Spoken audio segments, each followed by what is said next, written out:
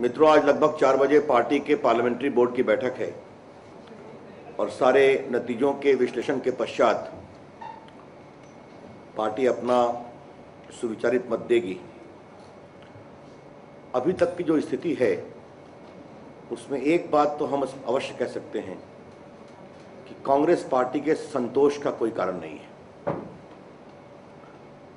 आसाम में उनको एक एक्सीडेंटल विक्ट्री मिल रही है जिसमें एजीपी और बीजेपी के मतों का बिखराव सबसे बड़ा प्रमुख कारण है। बाकी तमिलनाडु में यूपीए सफाया हो गई, केरला में वो घिस घिस कर एलडीएफ के साथ चल रही है, बंगाल की जीत ममता बनर्जी जी की जीत है, ये स्पष्ट है। कांग्रेस पार्टी का स्ट्राइक रेट बहुत ही पुअर है। इतनी बड़े ममता जी के तूफान के बावजूद कांग्रेस पार्टी का परफॉर्मेंस कोई संतोषजनक उत्साहवर्धक नहीं है। रोचक कहानी दो और है आज की। कर्नाटक में 3 बाई इलेक्शंस थे और बीजेपी तीनों जीत गई, और एक तो देवेगौड़ा का बिल्कुल प्रभाव क्षेत्र हुआ करता था।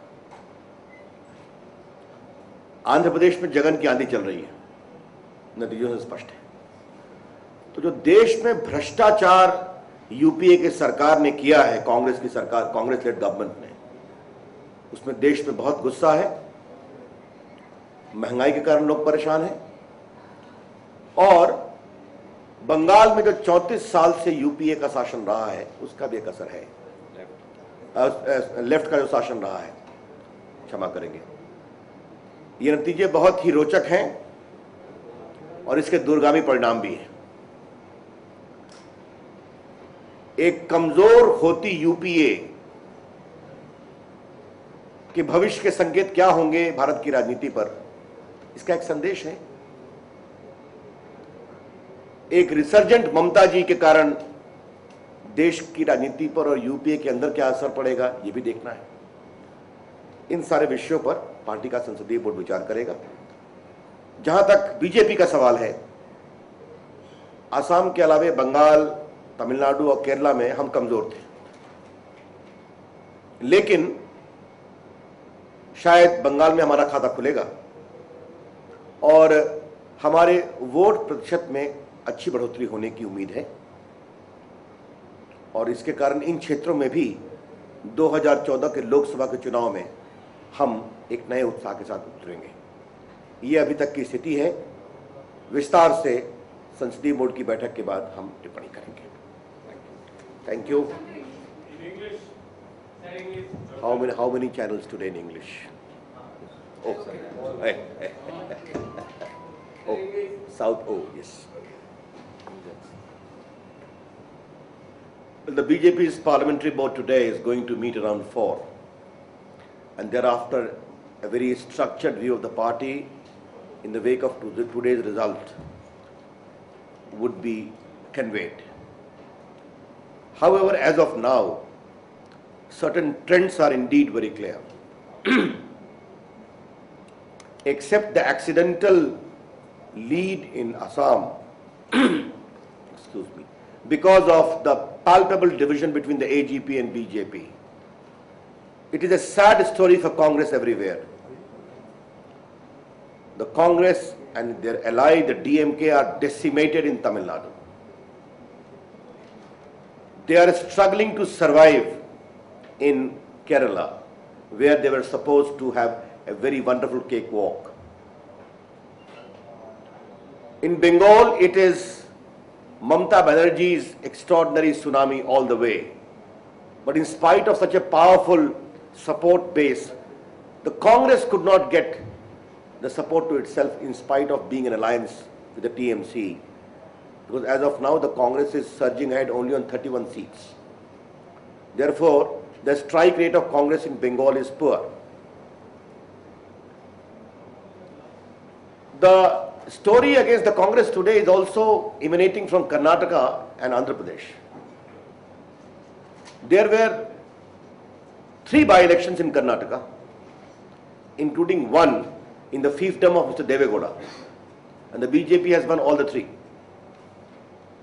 In Andhra Pradesh, in the fight between Jagan and Sonia Gandhi ji, or the Congress party's internal divisions, Jagan is performing very well. Therefore, this is a sad story of the Congress party. The results of today, which will analyze in detail in the parliamentary board, would have serious long-term implications. A resurgent Madam Janata in Tamil Nadu, an autonomous Mamta ji in Bengal, and the rising vote bank of the BJP in many of these states where we had a very minimum presence. All this are interesting indications for 2014 elections. How they would shape up, we have to see. That's all I have to say. The corruption of UPA and the price rise taking its toll, and the people are responding. Thank you.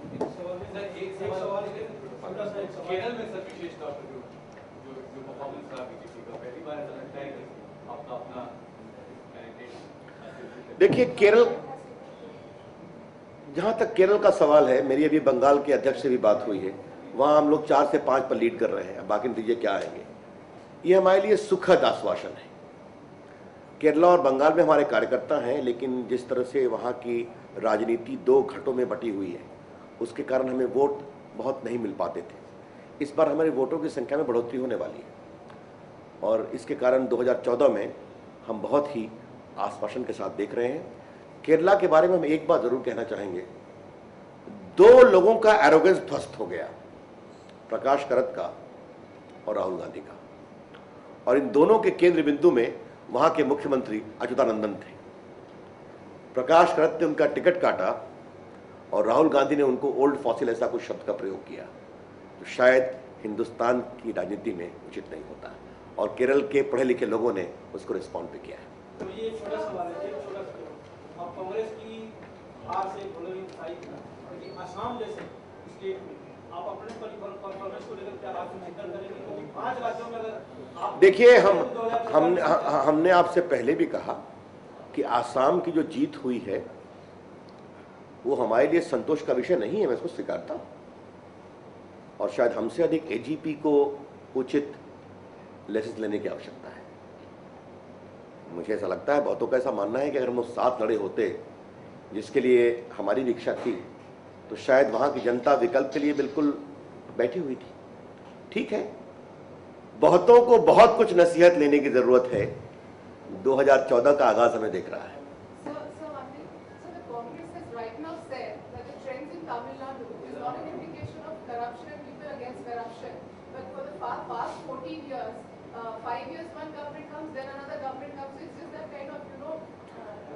I will just tell my friends from the Congress, how long will you run from reality?